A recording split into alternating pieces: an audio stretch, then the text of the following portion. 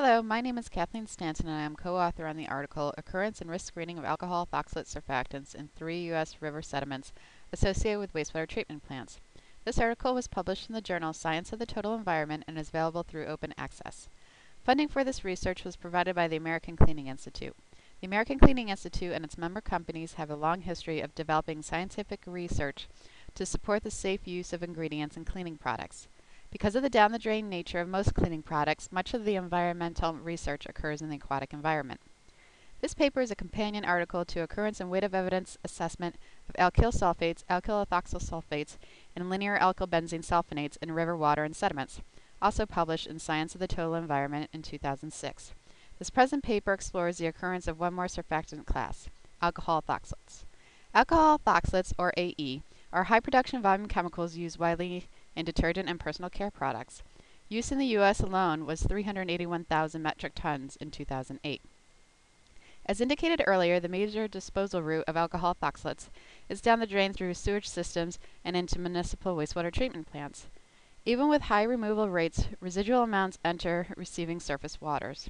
Due to their surfactant properties, they preferentially sorb to the sediments. This research was undertaken to conduct a weight of evidence risk assessment in 3 streams, documenting the exposure and predicted risk and comparing these to the habitat and local plant life. Alcohol ethoxylates conform to the general structure seen on this slide. The detergent ingredient's chemical backbone, aliphatic alcohols, also known as fatty alcohols, or FA, represent a special interest in the context of environmental risk, as these alcohols are also abundant and ubiquitous, naturally occurring compounds, such as fats from animal and human waste, plant matter, and runoff. Therefore, in a risk assessment, one needs to distinguish between the natural fatty alcohol concentrations and the added contribution from human activity. Our sampling site selection focused on moderately sized, relatively efficient plants within the United States with primarily residential inputs.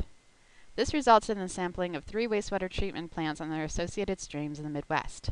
Periods of low dilution in receiving streams were chosen to target conditions that are most favorable for finding the presence of surfactants in sediment. A habitat assessment was conducted and physical-chemical field data were collected at each sampling site.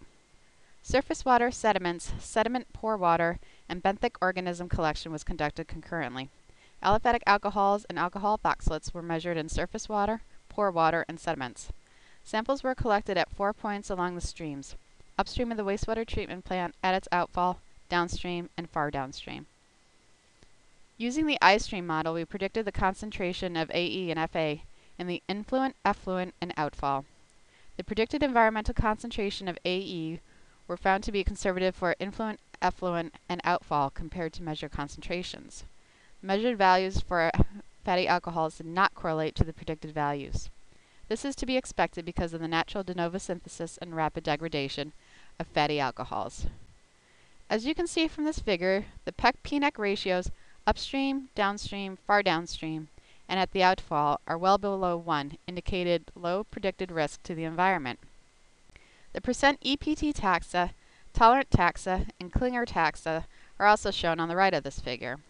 When comparing the observed biota at the different locations with the predicted risks and habitat quality in a weight of evidence approach, there is no clear correlation between the predicted risk, the occurrence of biota, and habitat quality. Our paper highlights the low predicted risk of the alcohol ethoxylate surfactants and fatty alcohols associated with detergent use.